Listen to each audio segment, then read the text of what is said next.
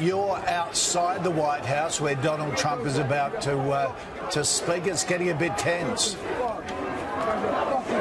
Yeah, absolutely, guys. We've just had to run about a block as police moved in. We've been fired at with rubber bullets. My cameraman has been hit.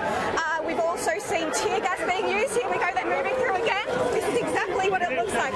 Exactly what it looks like. We're just staying safely. Oh. Whoa. Oh. Amelia, can you hear us? Amelia, are you okay? Or your cameraman? Hello, Amelia. The police just charged at Amelia and our 7 News cameraman there, and looks like a policeman just punched our cameraman. Which is interesting because they're not discriminating between protesters and the media here. Amelia, can you hear us yet? Amelia, are you there? Are you okay? Yes, I am.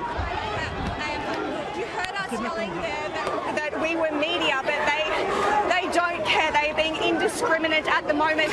They chased us down that street, and as you see, they were firing these rubber bullets at everyone. There is tear gas, and now we are really surrounded by the police, and you really saw the way that they dealt with my cameraman, Tim. They're quite violent, and they do not care who they're targeting at the moment.